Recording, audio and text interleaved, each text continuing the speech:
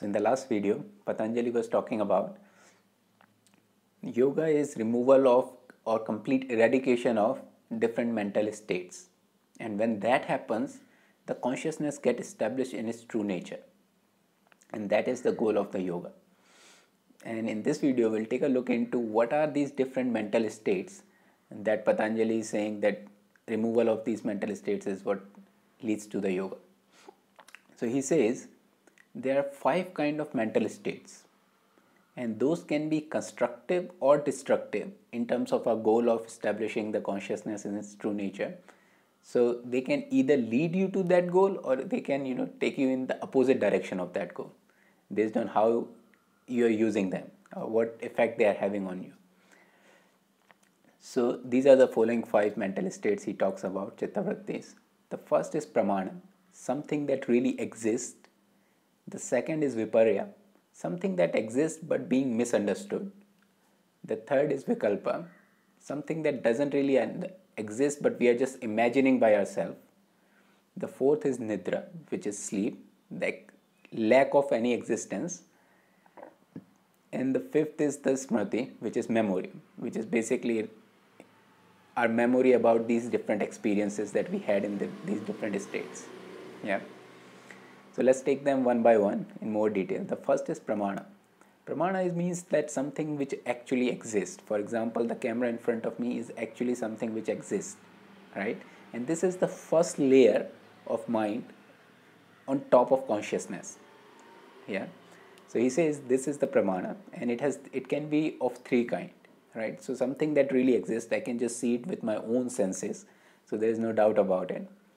Or it could be something which I can infer using my intelligence. For example, something like there's a smoke and I can infer that there will be a fire there, right?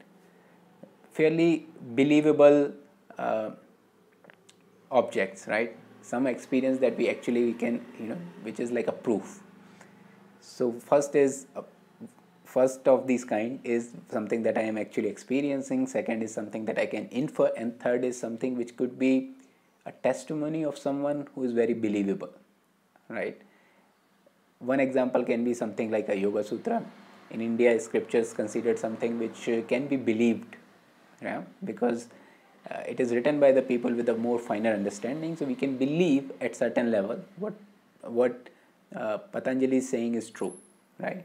Or it could be something like some person you really trust and he is saying something about something, you can trust that person, right? So that kind of a knowledge, he refers here as a agam.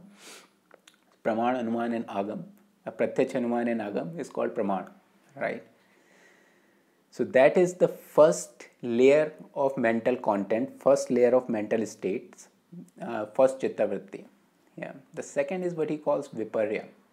Something that is there but we are misunderstanding it. Yeah. The wrong understanding. The classic example here is the rope and the snake. There is a rope but we are misunderstanding because of the lack of light or something like that. We are misunderstanding it as a snake. Actually, snake is not there, it is rope. Yeah. So that kind of knowledge, that kind of object and its understanding is called the viparya, the second layer of chittavrittis. Yeah. The third layer of chittavritti is what he calls vikalpa, which is totally based on imagination, right? Something maybe like we have seen some movie, there is a spider who bites a person and now he has become a Spider-Man, and now he can, some web is coming out of his hand, and he completely imaginary stuff. There is no truth in this at all, right? So that kind of knowledge, that kind of understanding is called viparya. It's the third layer of chittavrittis. The fourth layer, he says, is when there is no pratyaya, when there is no object. In that case, the state of mind is called nidra, right? Sleeping. When you are sleeping, there is no object of consciousness in that sense. That layer is called sleeping layer, and that is the fourth layer of chittavritti. And the fifth is what he calls smriti, right? So smriti is basically memory. Memory means all these 4 different states that we experience, all these 4 different chittavrittis. Based on that, we have some, we accumulate these experiences, and when we are sitting by ourselves, these memories are coming inside our mind, right? So those are the fifth kind of chitta vrittis. Yeah. So these are the five chitta vrittis, that five mental content, five mental states that Patanjali is saying the removal of them, the eradication of them, ultimately leads to the consciousness to establish in its true nature. They are not the consciousness at all, right? They are being superimposed on the consciousness, and that is how the consciousness is identifying itself with these different mental states. Yeah. And removal of these states will lead to the yoga. So again, just for quick repetition, what he means by five different mental state, in some other words, you can say right understanding, whatever is there, we are understanding it properly. Wrong understanding, something else is there and we are understanding it as something else. Imaginary understanding, there is nothing there, we are just understanding something by our own imagination. No understanding, there is nothing there.